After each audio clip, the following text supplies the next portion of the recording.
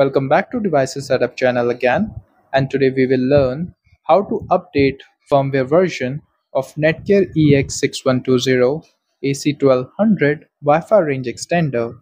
Guys, it is always recommended to keep your device's firmware up to date. Also, most extenders will show you the option to update its firmware once you log in into its web user interface. Now, in order to update any Netgear extender's firmware, you first need to log in into your extender's web page. For this, first make sure your extender is plugged into the wall and it should be all set up and working. Also, your laptop or computer should be connected to the extender's network name.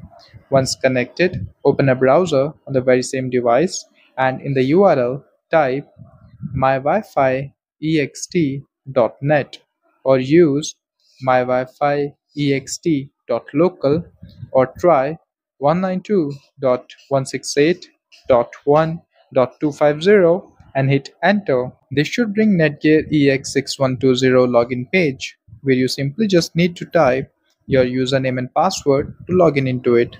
If MyWiFi EXT is not working for you, then you need to log in into Extender's web page using its IP address. Watch our video on how to log in into any Wi-Fi extender using its IP address. The link is given in the description. Now, once you are logged into the extender, click on the menu option, then go to settings and then to firmware update.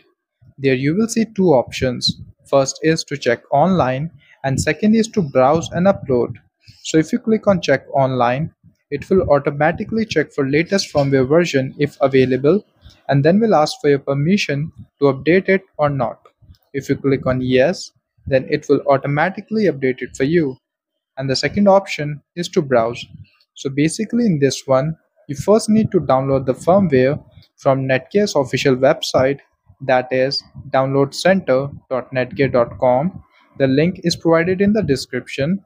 On the website, you need to type your device's model number and on the right hand side, you will see firmware/software and the top one is the latest one. Click on it to download it.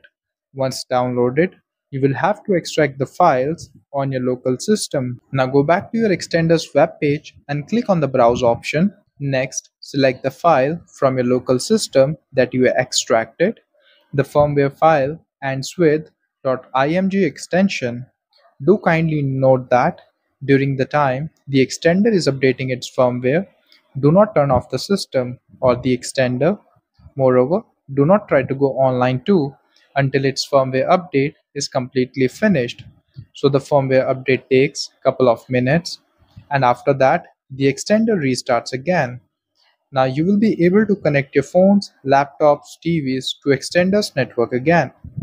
Just in case the firmware is corrupt and your extender is not working after the firmware update, then we recommend you to reset your EX6120 extender and then try the setup again. We have already made videos on how to reset EX6120 and how to set it up too. The link is provided in the description.